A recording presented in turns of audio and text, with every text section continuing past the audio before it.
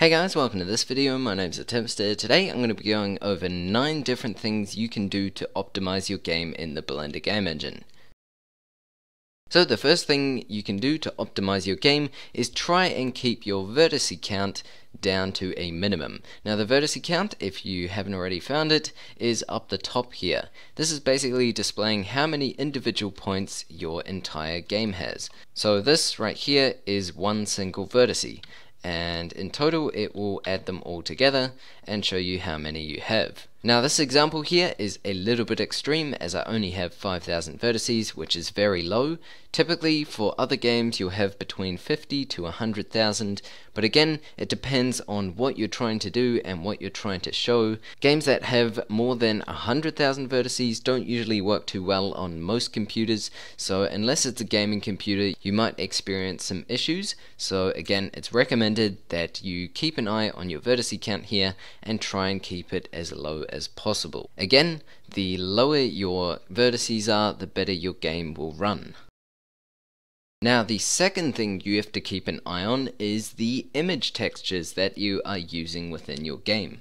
Now typically in a game you will have lots of different textures that you apply to different objects around your game to make it look realistic and also add color. If the image textures you are using are really big, it's going to be putting a massive strain on your GPU and your game will run really slowly. So some rules that I use to get around this is basically for objects that are a bit of a distance away from the player or are special effects like muzzle flare or smoke or something, I'll try and keep those under 512 by 512 if I can. And then for objects that are closer to the player, I'll try and boost up the count, so under 1024. Obviously for maps like the entire terrain you might want to boost up to 2048, but I highly recommend you don't go past that because then anyone who doesn't have a super gaming PC won't be able to play it.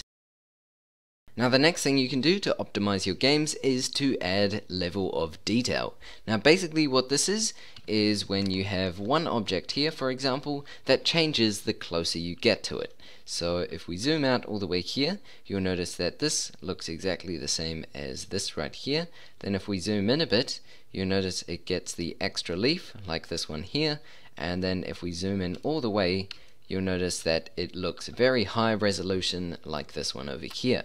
Basically what it's doing is changing resolution the closer you get to it, which means that the objects that are really close to you will look really good, but the objects that are far away won't. So that basically saves you a huge amount of performance while also allowing you to show really high quality meshes at a very close distance. Now this technique can be used for almost anything and is really handy, especially when you have large levels where you can just take out parts and remove them completely if the camera is far away enough.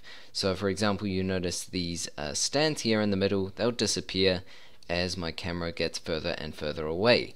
This means it will save performance and the camera won't have to render the objects as it gets close. Now for a full video on how to do level of detail, I'll leave a link down in the description below as I have already covered it. So if you want to, you can go ahead and check that out.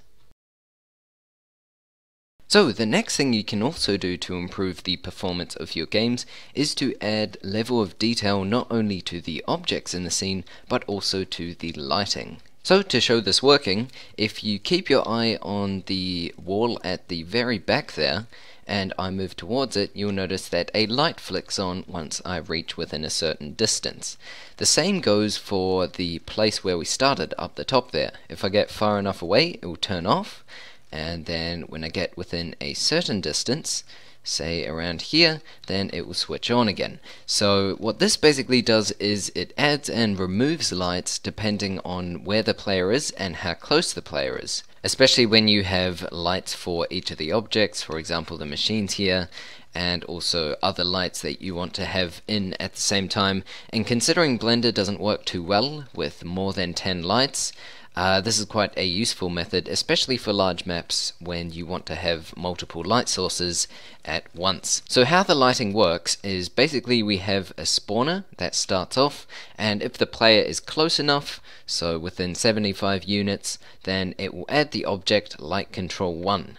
What this will do is on this layer it will spawn in an object, or spawn in an empty that has both lights parented to it along with the lamps here as well, and then that will add those 3 different lights, that one for the machine and the one for the lights on the ceiling as well. So then on the empty here I've written a really small script that basically checks whether the player is within that distance, so that far away from here, and if it is, then it will end itself and then remove all the lights as well. So again, I am doing the Project FPS tutorial series, so I will be covering how I did that and how you can add that in, but that will be at a later date.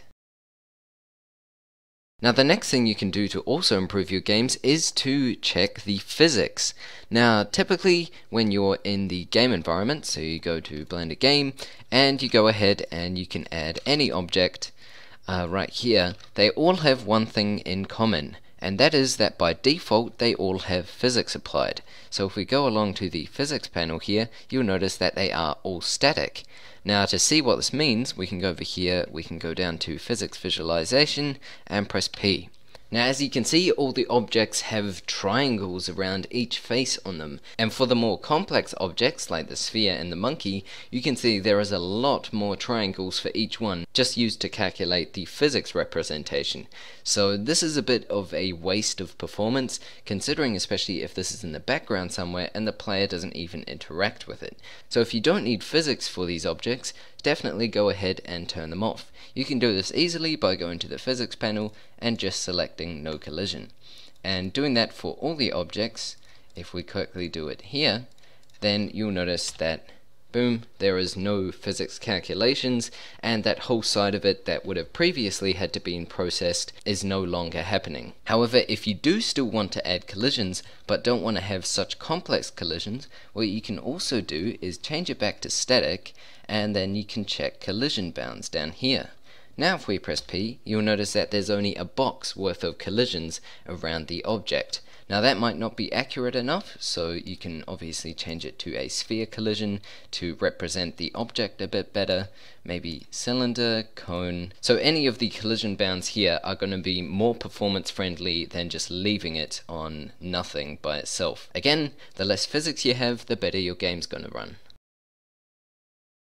Now one more thing, which is surprisingly obvious but many people go past it, is actually in the starting panel here under the render settings. Now by default the shading for the viewport here is set to multi-texture, however most people will be using GLSL as it looks a bit nicer and lets you do more stuff. Now you'll notice under GLSL when we click it, we get 7 different checkboxes added. Now all of these are different sections of GLSL that Blender has to import and process every single frame. However, if you're not using any of these features, then why enable them? So for example, if you're not using shadows, you can turn off shadows. If you're not using nodes and ramps, you can turn both of those off as well. And just doing that will already increase your performance, since Blender can completely ignore those sections as it doesn't even have to import them. So there is something very simple you can do. Again, I highly recommend that you switch these on and off in your game to see what changes, and if something does change that you don't want to change, then just leave it on.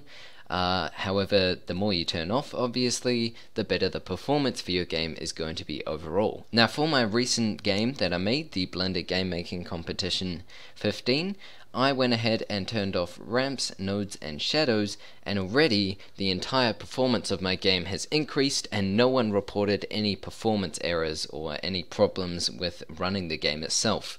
So that was really great to hear, and I was actually surprised how much just unchecking these boxes improved the performance.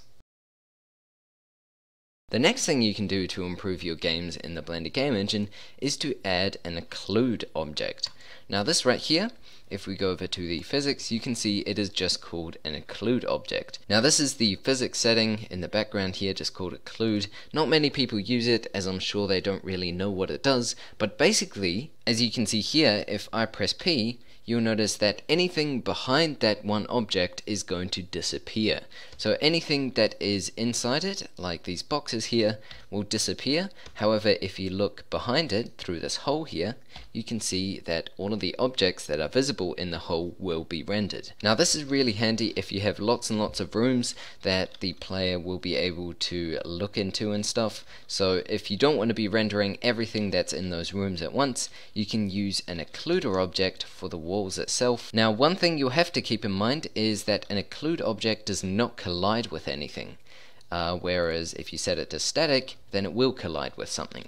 So that is one problem you'll sort of have to overcome, and you might need to make an additional collision mesh around the walls of the room. I'm going to go ahead and leave a link down to this below in the description if you want to go ahead and check out this demo, which can really simply just show you what an occluder does and how to add it in. Now one more thing you can also do to improve the performance of your game is to use a special type of duplication. Now by default in Blender, when you want to duplicate an object, you can just press Shift D to duplicate and move it over here. So now you have two different objects completely separate from each other, and Blender will have to calculate everything for each object by itself. Now this can occasionally be a problem for the low-end PCs when you have huge amounts of terrain with lots and lots and lots of duplicated objects. However, there is one way which you can get around doing this, and that is by, instead of pressing Shift D, you can select the object that you want to duplicate and press Alt D, like that. Now it will look like it does the exact same thing, but in reality, if you go to edit mode, you'll notice that they both are tweaked at the same time.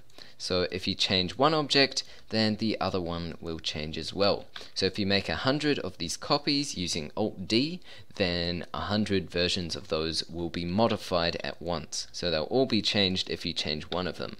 Now that can be a downside if you want to have variation. However, if you're again going for the performance side of things, using Alt D is a lot more friendly, as instead of making a full copy, it just goes ahead and links the data together. Now last but not least, we have over here the standalone player. Now we have a resolution here for the embedded, which is 1080p, is just basically the dimensions of the camera here, and we also have a standalone player resolution. Now this shouldn't really affect your computer, especially if it's fairly modern. However, the older sort of scale of laptops and stuff might have a bit of a problem playing your game at 1920 by 1080. Also similarly related to this is the camera. So if we go over to the camera settings, you can see clipping that we have. This starts at 0.1 and ends at 100. Now this clipping distance is actually how far the camera can see. So anything past that distance the camera won't be able to see, and that is sometimes when you are playing a game and the background just sort of gets cut out, or the sky just sort of gets chopped off and you can't see it anymore. So if you are having troubles with performance again, you can increase it by reducing this amount, but that also means that the objects that are closer to you will get cut off again, and it will be more obvious. However, you can also use the mist option to sort of fade out the objects as they get close to the cutting point. So there we go guys, those are 9 different things you can do to improve your games in the Blender game engine. If you have any other methods that you use to improve your games, be sure to leave a comment down below and let everyone know. If you enjoyed the video, be sure to leave a like, comment or share. All of that stuff is greatly appreciated. If you have any problems, let me know in the comments as well. But either way, hope you enjoyed the video, have an awesome week, and I'll see you guys in the next video.